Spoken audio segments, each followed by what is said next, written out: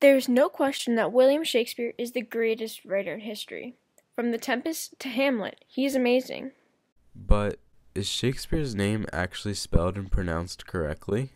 On June 12th, William Shakespeare signed his first document, followed by 5 more signatures in later years. What is interesting about the 6 signatures Shakespeare left behind is none of them were the same.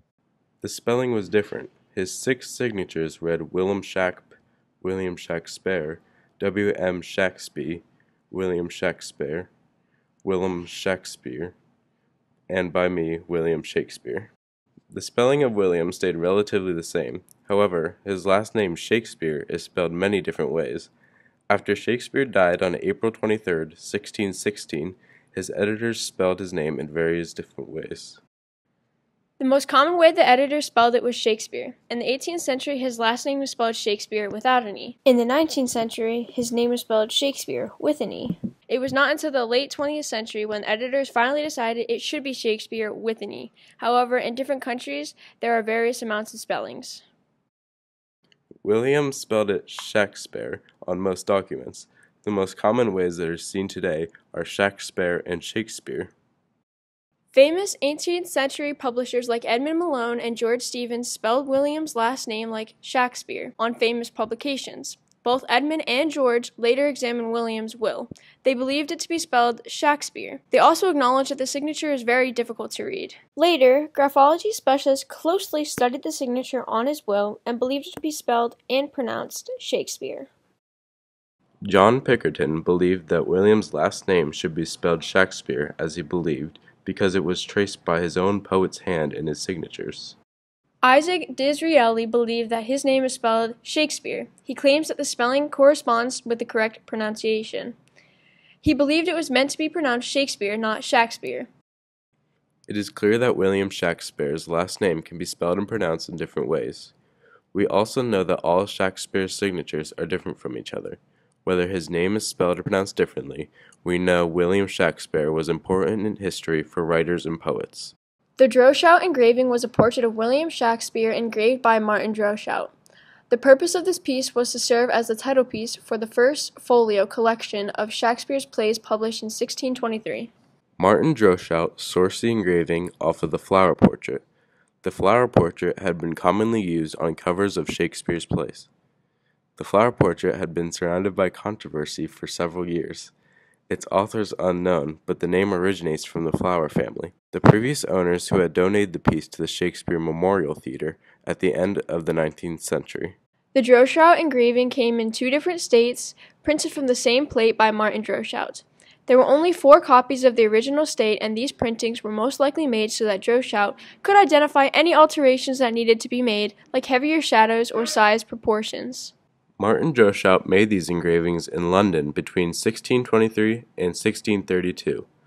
Like the flower portrait, the Droeshout engraving was surrounded by controversy and followed with several conspiracy theories. When you first look at an image of the Droeshout engraving, it may or may not look a little off to you.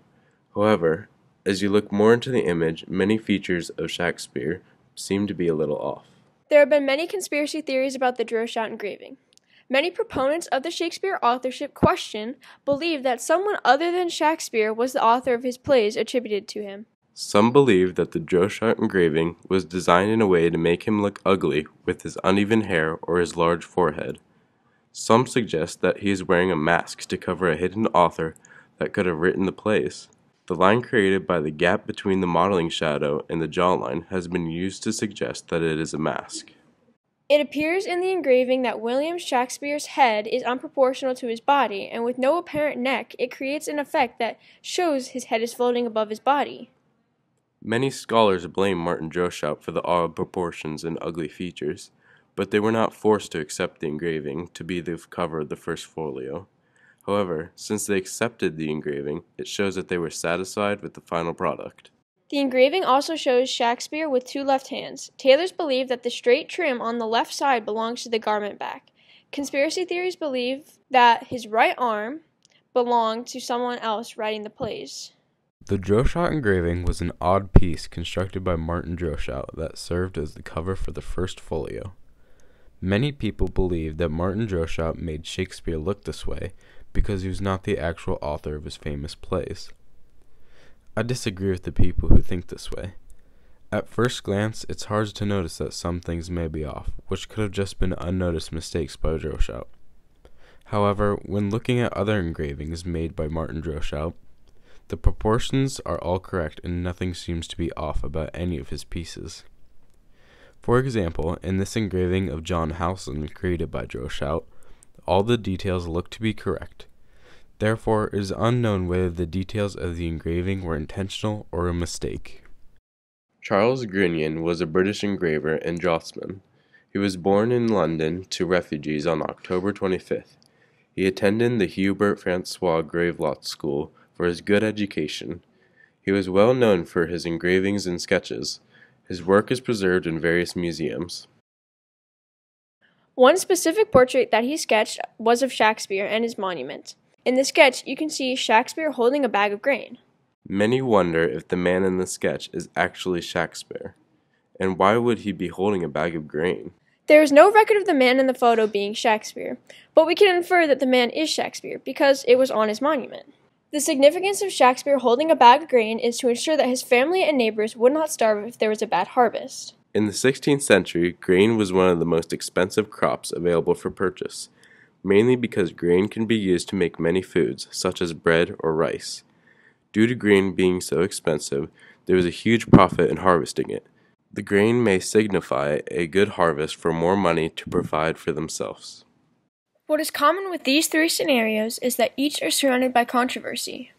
These three instances add up, which makes some conspiracy theorists believe that Shakespeare may not have been the author of all of his famous plays, and maybe Shakespeare's name is not really Shakespeare.